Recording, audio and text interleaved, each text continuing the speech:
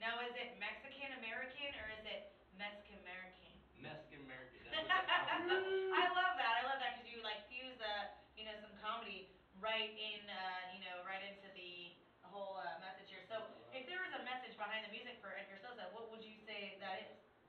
There's a huge There's a big message. there's a big message, yeah, definitely, because I feel like my culture like is portrayed differently in the media. You know what I'm saying? Like it's not big in the hip hop community. The Mexican culture is not Yeah, big, and then yeah. okay, yeah. No, I've listened to some of that, like Chicana rap.